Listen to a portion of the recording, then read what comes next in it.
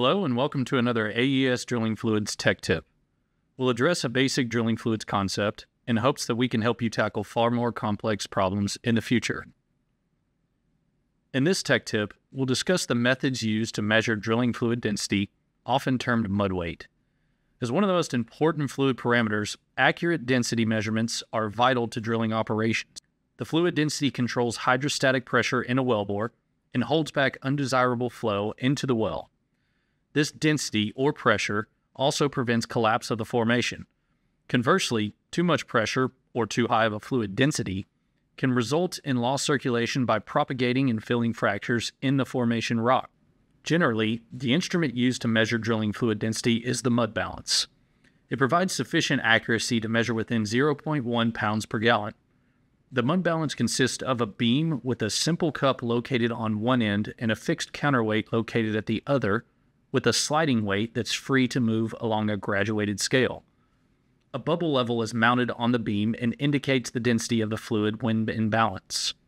Before taking a measurement, the mud balance should be set on a level surface. Fill the clean sample cup with drilling fluid and place the cap on top, rotating until seated. Ensure that some of the drilling fluid is expelled through the hole in the cap to free any trapped air or gas. While firmly holding the filled sample cup, covering the hole in the cap with your finger, clean and dry the mud balance. Place the beam onto the support and slide the weight until the bubble holds steady under the center line.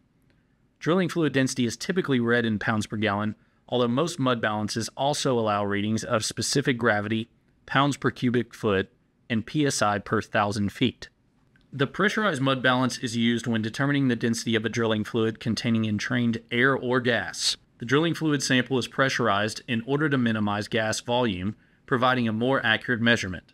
The components are similar to the regular mud balance, but also require the sample cup and cap to be threaded to provide a tight seal when applying pressure.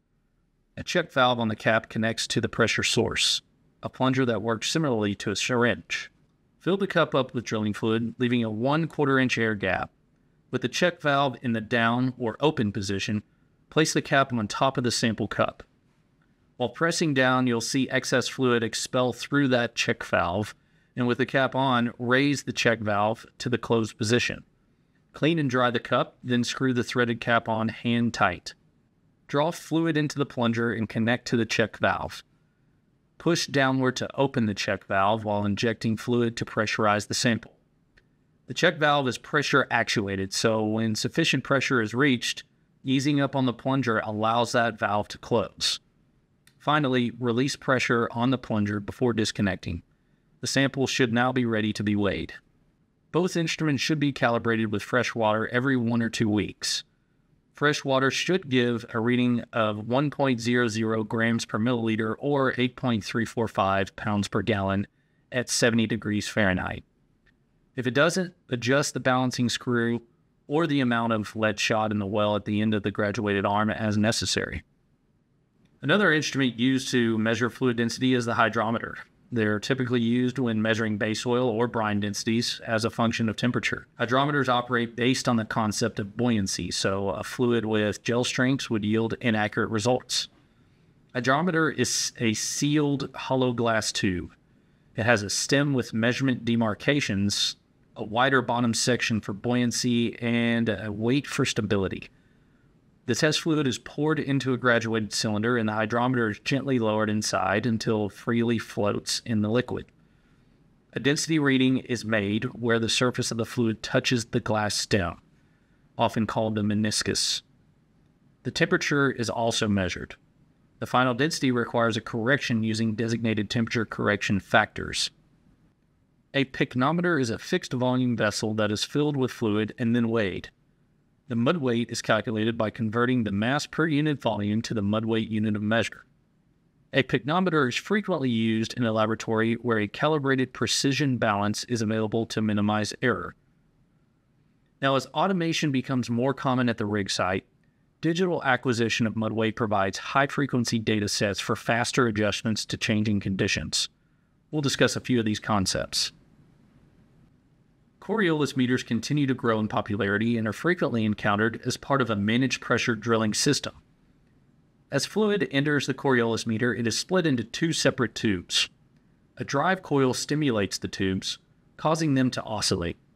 As the tubes oscillate, coils mounted on the tube generate voltage in the form of a sine wave. Phase shifting of the sine waves has a direct correlation to the mass flow rate. The frequency of the sine waves allows for the calculation of density. Other sensors use vibration between two probes to determine the frequency. Higher density fluids have a lower frequency and lower density fluids have a higher frequency.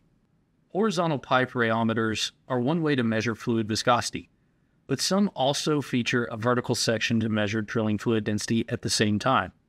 Pressure transducers capture the pressure differential between a fixed vertical height to calculate density from flow properties and hydrostatic pressure.